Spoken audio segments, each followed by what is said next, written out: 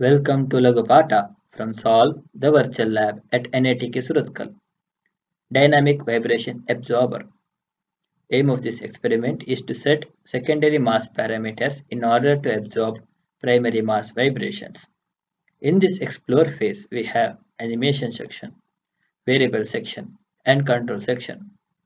In animation section, we have 2-degree system of mass and spring. We have graph plot of magnification factor of first body versus the frequency ratio.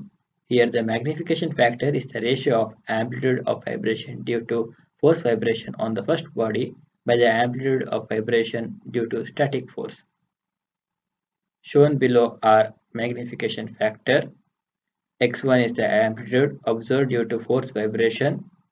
XST is the amplitude of steady state. Frequency ratio of omega speed of the system to omega 2 speed of the second body. Spring constant K1. Mass of the first body m1. Omega 1 and omega 2 are speeds of bodies 1 and 2. In variable section, we can change the force F0, speed omega of the system, spring constant K2 of the second body, mass m2 of the second body.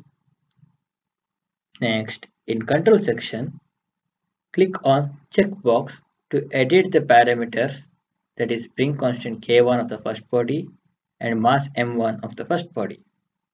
Once changes are done, click on play to observe the changes.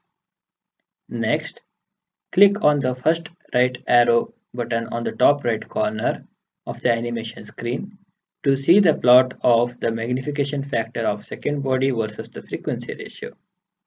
The magnification factor is the ratio of the amplitude of vibration due to force vibration on the second body by the amplitude of vibration due to static force. Move back to the first animation page. Click on the checkbox to edit the spring constant K1 of the first body, mass m1 of the first body, and try to reduce the vibrations in the primary mass, that is, the ratio of omega by omega 2 is equal to 1 or x1 equal to 0 by changing the secondary mass parameters.